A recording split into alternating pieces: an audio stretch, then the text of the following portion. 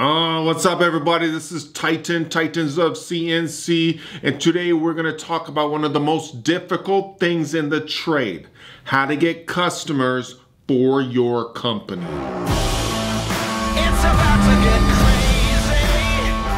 It's about to go down. It's about to go down. Alright, so this is going to be good. Alright, so I don't want to have a long vlog here, but maybe I need to break this up and do like a few more. You guys let me know if you want to hear more stuff on this, all right? But I don't want to go too long. Before I get started on this very important vlog, I want to invite you to hit the subscribe button, hit the like button if you love this video, and put your comments down below. I'm going to give you my opinion, and I'm going to speak from my experience and how I actually got work from my company consistently over years and years and years. And then I'd love to hear your comments down below, how you got, and what advice do you have for young people who want to get into the trade. I think I'm going to do a disclaimer here. This is the hardest trade in the history of the world, bar none. Crazy. If you don't have the heart for it, like if you're not ready and like, you know, you got other avenues, think very seriously before you go and put your money down to go buy a machine and start a business, all right? Because this business, if you don't do it right, if you take it lightly and you're not willing to put in the hours, meaning like 24/7 to make it happen, then you could just lose everything. But at the same time, I'll say that if you're willing to put the work in, if you're willing to hone your skills, willing to like step in that pocket and actually do what's necessary for your customers, you can be incredibly successful. There's so much money in this trade, and there's so many amazing companies that are trying to do huge things, and they need great vendors. And believe it or not, they're willing to pay for those vendors. But to get that money, you need to be on an elite level. All right, so that's one of the reasons that I made a part 1, part 2. So in part 1, vlog number 64, we talked about the things that need to be in place, the things that you need to have before I teach you how to get work, right? The foundation, the confidence, the skill level, the quality manual, the inspection procedures, the documentation, the confidence, all of it. Your foundation needs to be built on a rock, right? You need to have solid roots down to make sure that you can actually service those customers, that you can actually back up your mouth, and that you can actually deliver parts on time, under budget, consistently. All right, so these are parts that we machine, and there's a million other parts that I can't show you that we do for big rocket companies, and we have ITAR restrictions and NDAs and all these different things, right? But there's a huge amount of parts that we do, and as an owner of a company, I had to go out and get that work. All right, it wasn't an easy thing. If you are serious about this trade and serious about going after it and learning it, go watch my vlogs 19, 20, and 21. There's so much gold in that, where I actually talk about building my company from nothing, losing everything, only to attain everything, find my vision and find my passion. But I go into depth about this trade. So vlog 19, 20, and 21, make sure you check it out, all right? So now let me tell you this quick story, all right? So back in 2007, I saw Inc. magazine, and I saw one of our favorite entrepreneurs on the cover of that magazine, and there was a vision stated about going to Mars and doing all these amazing things. And as a business owner and somebody who'd been through crazy stuff, I was like, you know what? Like, I want to do work for that person, right? I want to do work for this person. And I had experience because I was doing so much titanium in the subsea industry. I had a crazy contract, right, that I talked about in those earlier vlogs. I had this crazy contract where I was making all of these titanium parts. I had big horizontals on the floor. And as I saw these different rocket companies coming up, I was like, who's qualified to actually make those titanium parts? We are, because we machine titanium all day long, right? But I wasn't AS9100. I wasn't even ISO. And I was like, you know, how do I get in? But I was determined to get into that company. So I actually wrote a letter to this certain entrepreneur, and I basically told them about my company. I put pictures of the titanium parts and basically put my vision down in paper, put it into an envelope, had my wife kiss it, we prayed over it, and I sent it and didn't hear anything. A week later, I reprinted it, redated it, put everything in, prayed over it, sent it, didn't hear anything. This is where determination comes in, right? I could truly see the vision of the company, and I could see the longevity.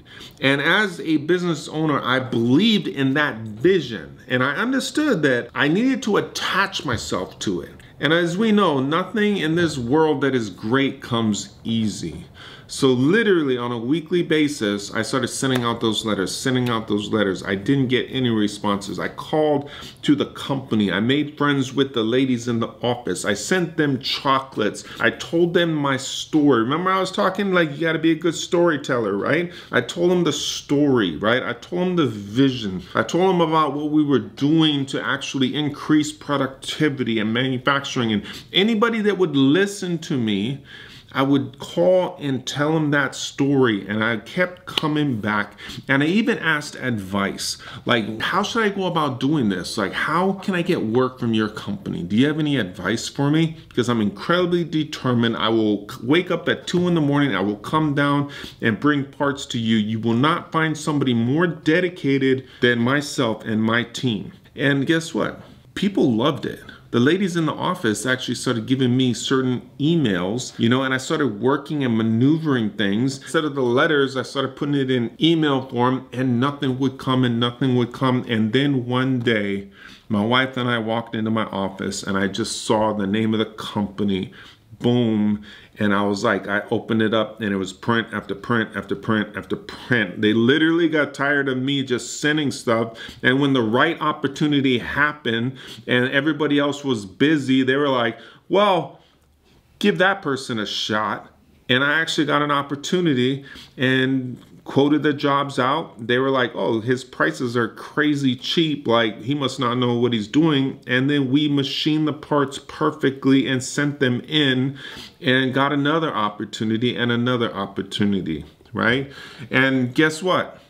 One of the top engineers from that company went to one of the other rocket companies and then called me up because they were having troubles with vendors. And then I ended up doing work for that company. And then another engineer went to a different company. I started working for that company, and you see how the web goes, right? But that's what I want to say is like the determination. So in this day and age, like, you know, it's important to knock on doors and go and sell yourself and make sure that everybody in your community actually knows who you are. But it's also a little easier than it was years back, because today we have social media, right? We have LinkedIn. So here's my advice. Drive around all the business complexes in your area. Google all the technology companies and Google everybody who's making anything within like 100-mile, you know, to 200-mile radius of your company. You know, don't be so quick to go across country to other states. Start off sticking to your area, all right? And then put the time in at night. Like, just put the time in to learn about these companies. Think to yourself as a business owner, like, who has longevity? Who has a vision?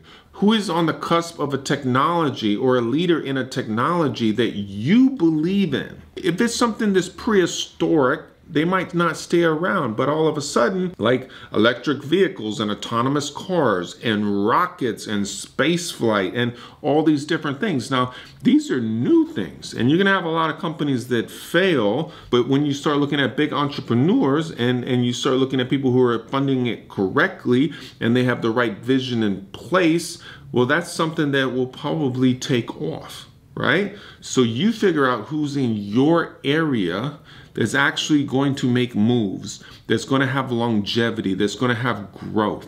And then strategize on how you can sell yourself to that company. All right.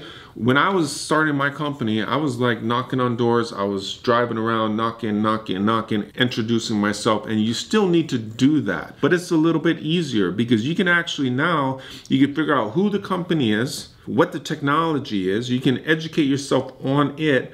And then you can literally go on LinkedIn, look up the company's name, purchasing, buyer, and then you'll see the buyers of mechanical and machine components for that company stack up. All of a sudden, you can actually friend that person, not just come boom, boom, boom, but you can friend that person and you can start putting out your information, your pictures, your vision for your company and start putting this thing together and strategize and be extremely strategic in how you speak and how you share your vision for your company. Show your quality, show what you can of your shop, and basically start putting out your own vision for your company, right?